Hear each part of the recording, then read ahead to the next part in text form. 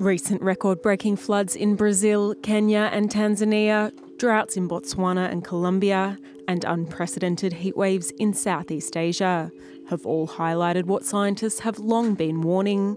With climate change comes more extreme weather events. And now, more records have been broken. April was the hottest on record and the 11th consecutive month to break its own heat record, according to the EU's climate change agency Copernicus. We are moving in a climate that is already, as of today, very different from the climate of the climate we grew up in, the climate our civilization has evolved to cope with. That's already what we have now. And what we do know is that the future won't cool down. The future will be more of the same. The latest data brings the average for the last 12 months to 1.61 degrees Celsius, higher than the 1.5 degree goal that countries agreed to under the Paris Agreement to avoid disastrous consequences of warming.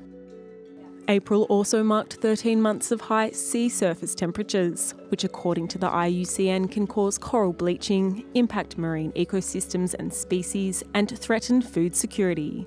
It's also a direct threat to the planet, which needs oceans to absorb greenhouse gases. While the El Niño phenomenon is also a factor in warming surface waters, scientists are concerned that they have retained heat after it's waned. This is what's most puzzling, is that despite the end of the El Niño event, the sea surface temperatures, the global sea surface temperature remains so high. While not all scientists see eye to eye on whether the Paris Agreement can realistically be met, they are overwhelmingly urging governments to cut CO2 emissions faster to limit damage.